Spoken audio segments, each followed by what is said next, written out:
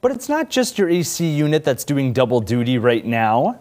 The Southwest Power Pool region, which includes most of our viewing area, is now in a conservative operations advisory, and it'll be there through at least Friday evening. This does not mean consumers need to conserve energy. It just means the power companies that make up the S.P.P. are working to conserve power to make sure everyone can stay cool during this heat wave. We'll keep tracking updates from S.P.P. and let you know if the situation changes.